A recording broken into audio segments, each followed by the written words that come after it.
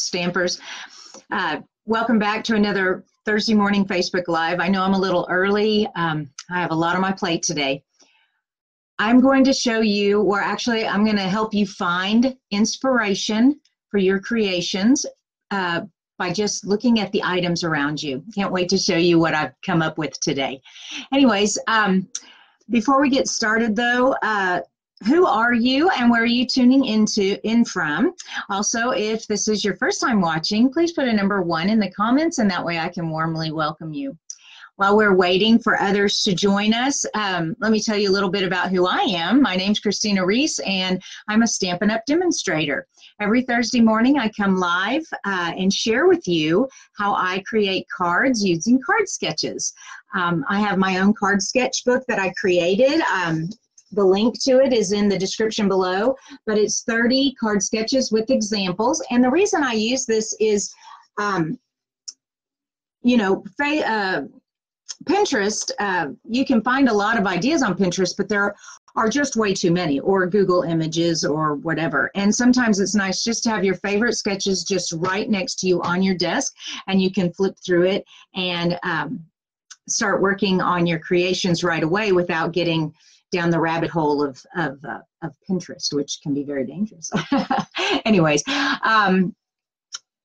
let's see. What else? I love card making. I have a card ministry at my church. We make cards to give to members that have lost a loved one or are sick, or maybe they've done something really amazing and we just want to give them a shout out. Also, I can't do all of what I do without my amazing team, so a shout out to Reese's Paper Pieces. I don't see Debbie this morning, but she usually tunes in. So whenever you get here, Debbie, hi. Anyways, so we're doing card sketch number 19. Let me show you what that is. So here, this is it right here, this card sketch number 19. And what I meant by getting inspired by the items around you, this morning when I was trying to decide what to wear, I found this shirt and I thought, oh, we have a brand new Daisy stamp. It's called Daisy Lane. Let me pull that out for you so you can see it. So Daisy Lane is a brand new stamp set, and it coordinates with the older one, Daisy Delight. Both of these daisies, you can use the large daisy punch to punch it out, but we also have a smaller daisy punch to go with the smaller daisy on the new Daisy Lane. So these are, that like got me some inspiration. Well, then the next thing, it was like, well, the shirt's navy and white, you know, a monochrome, very simple. And I was remembering that in our Come Sail Away designer series paper, I have navy and white striped paper. And I was like, ooh, I want to use that. And then my mind just went, and it's like, da, da, da, da, and I came up with this cute little card. So I'm going to quickly show you how I created it using card sketch number 19. Okay, let me pull the camera down for you so you can watch. There we go. And let's pull it up just a little bit. There we go. All right. So you can see my card sketch right here, and I'm using a Whisper White thick card base. Then, like I said, on the Sail Away Come Home paper, we have this navy and white striped paper on the back of these cute little lighthouses. So I cut this at 4 1/4 by 5 1/2. I wanted it to cover the whole front of the card. Usually I do 4 by 5 1/4 and have a little white border, but I decided I wanted the whole card. So let me quickly put that on there. And I'm just using multi-purpose glue. Now, when you're using glue with designer series paper, do not use too much, or you'll get a little bit of warping with the paper because of the liquid in the glue. But a little bit will hold it down, but it also won't hurt the paper if you just use a little bit. All right, let me get that on there. The other reason I like glue is because when you're trying to line up something exact, like the exact thing here, glue lets you move it around just a little bit before it completely sticks. So there's a little forgiveness with that. All right, so now the next part of this sketch, so let me pull this sketch in closer for you again. So on this sketch, There we go. Okay, you can see I have a square that's been matted, has a piece like a different color behind it. I also have this stripe here, and then a place for a sentiment here. Now on the card I created last fall, I used the Petal Palette. I love that stamp set. I'm so sad it retired, but I just very simply made, did the roses here, stamped the sentiment on a little label, and put a ribbon. Also, I don't know if you can see it very well, but can you see where I stamped the, let me turn it sideways so I can get it closer to the camera. There you go. You can see where I stamped on the card base to give it some more interest. All right, turn this around so you can see it better. There we go. Okay, so we have our card base. Now, the next part, the square part here, I'm using our stitched rectangles this morning. These are great, especially if you're doing like nesting or stacking the same size. You just quickly throw the paper in the cutting machine. There you go. Pull these up. You see the cute little stitches on the edge. Love that. So I'm just putting those right there. Now I've pre-cut this piece out. However, we are going to stamp on it, but the stamp will go off, will extend off of it. Let me go ahead and do that real quick. Like I said, we're using the Daisy Lane. One more time, here's the Daisy Lane stamp set. And I'm taking the leaf stamp, and I want my daisy center to be kind of over here in the top corner. So my stem here is just going to kind of come off the side there. All right, and I'm using Night of Navy. Everything is navy and white on this card. Really simple color scheme. And I just ink up my little stamp here. And there we go. Okay. I use my Stampin' chamois here. I just love it for cleaning my stamps. It's, like I say, I call it the magic sponge. It just cleans up the stamp. The ink like just magically disappears. I'm not sure how it works, but I love it. So that's my Stampin' chamois. All right, I'm just going to place this ink over here to the side. I'm going to be using it again in just a sec. All right, so I have this piece, and they're going together. And once again, I'm just going to use the liquid glue. I want, like I said, to have that little bit of wiggle room when you're stacking two things and you want them to be perfectly lined up. There we go. If you kind of miss it, you can still move it around for just a sec before it dries. All right, I got that on there. Now this is going to go on here. However, I do want some baker's twine behind it. This, I'm just going to do a simple wrap with a tie.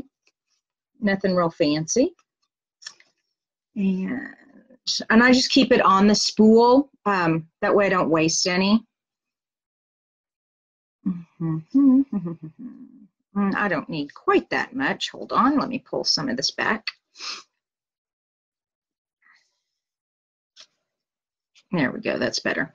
Also, whenever I am tying a string and I need someone to hold it for me while I'm tying it, and I don't have anybody, I use clamping tweezers. So if you've not seen this trick, these type of tweezers that stay closed,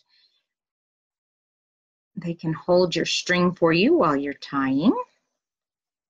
And then just pull it out and adjust the bow the way you want it. Trim off the excess. Oops, there we go. Now, notice how my bow is like straight up and down on the string. One way to kind of adjust it is take the two loops here and then the two tails and pull them like that. And that will kind of give it more of a, where your loops are on the top and your tails are on the bottom. There we go. All right, also I'm going to move this string over because I want it to go in the center of where this card piece is going to go, which is right here. So I want my bow a little higher to the top. That's the other nice thing about just wrapping it and tying it and not taping it down. You can adjust it as needed. All right, so that is just going to go right there. I'm going to put this to the side for a minute while I create my daisy. All right, and I'm using the large daisy. And I'm just going to ink it up. And ink it up. Okay, and then clean off my daisy stamp. And I love punches instead of the big shot. Okay, and oh, also I meant to remind you, whenever you're stamping this daisy, the petals on the punch go straight up and down in the center, and you really should try to stamp it that way because it won't go in the punch nicely, and so then I'm having to trim away this excess that's in the way when I'm trying to get it lined up. So that's another thing to remember.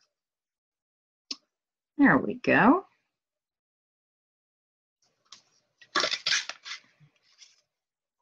And the other one, same thing. I see how I need it to be lined up, but that corner there is blocking it. There we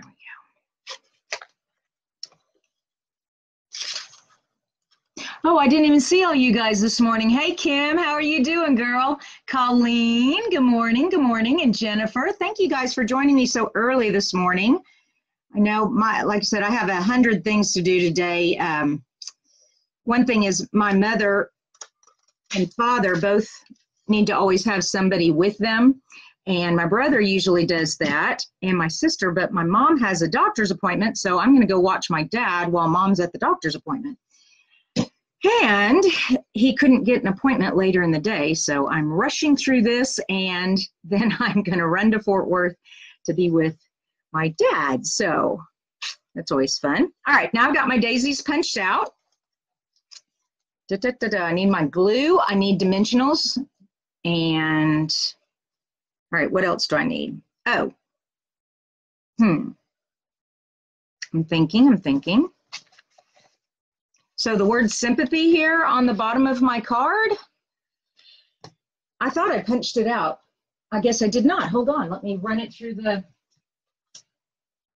Big Shot real quick. Sorry about that.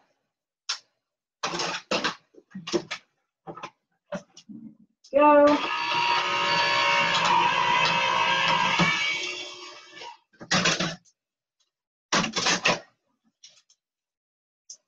Okay, and sympathy comes from our Well Said. This is an excellent stamp set to own. So it has all these great sayings for the inside of the card, and then the the well said words. But with that, also have, that goes with it, the coordinating well written. So all of these script words match up with these block letter words, and you make really fun combinations and sayings, and they've got some great ones. And sympathy, like I said, I have a card ministry, and so I use a lot of the sympathy ones, and I'm looking for my dimensionals. There they are. Okay, and I'm just going to put that there, and I'm going to place this daisy on top askew so that all the petals, you can see all the petals. There we go. Now, one fun thing with the daisy is you can like hold them and like kind of flip them up, kind of make them a little more dimensional. And then what I do is the bottom petals I kind of push down, the top ones I kind of push up. Okay, and then I kind of fix it all again. So then that way you kind of have a little more of a dimensional daisy there. And I'm just going to glue that on there. I don't need another dimensional because I'm going to be popping the stitched rectangles up. So, whoops, I said I wasn't going to. Whew. Oh heavens, someone's at my door.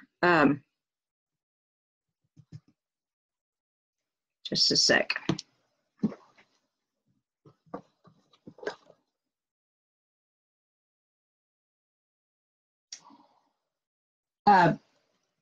Give me 2 seconds, you guys. It's Francine.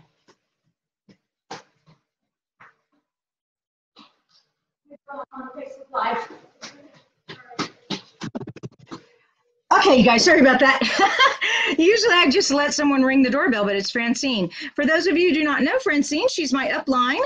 Y'all want to say hi? Yeah. Hello. Hey, girl. All right. So we've got the daisy on here. We just need to put the dimensionals on here and the sympathy, and we are done. All right. So once again, this card was inspired by the shirt that I decided to wear today and our brand new Daisy Lane stamp set. And like I said, it also, there are 2 punches that go with it. So the older large daisy punch and the newer small daisy punch. So you want to get that. Those are available. Really fun, very versatile. Daisies are just very easy to use on any kind of a card. Here I am, a sympathy card, but you could make it a birthday card. You could make it a get well card. You could just thinking of you. The Daisy Lane has great sayings. Smile is the main part. Where's my Daisy Lane? Here it is. See, it says smile on there. The best moments in my life happen with you, and it's your time to shine. And friend, so those are great sentiments for cards. Woo! Now, when you are using the well-written framelits for the die, you will need a fine tip glue dispenser. This is what I'm talking about here, with a needle nose applicator here, just a teeny tiny, I don't know if you can see that. No, you can't really see it in the camera, but anyways, because you don't want glue everywhere. So it's kind of hard to see. There we go. Just a little bit. I just put a couple of dots in all the little places. There we go. And then using my tweezers, because my fingers are too fat and they will get glue on them, I just kind of tap it down and then I let it dry. And it doesn't take long to dry our fine tip glue. Well, I need to, it keeps popping up. There we go. That and that. There we go. Hold on. Okay.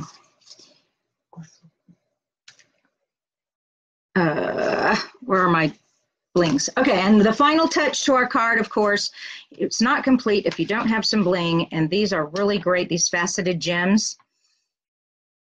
Just fit right on there. There we go. Oh, yeah. Okay, there we go. And it matches my shirt. Pop up real quick. So use everything or things around you to help inspire you on what you want to do. Also the card sketches. This was card sketch number 19. One more time, let me pull up the card sketch and the card for you.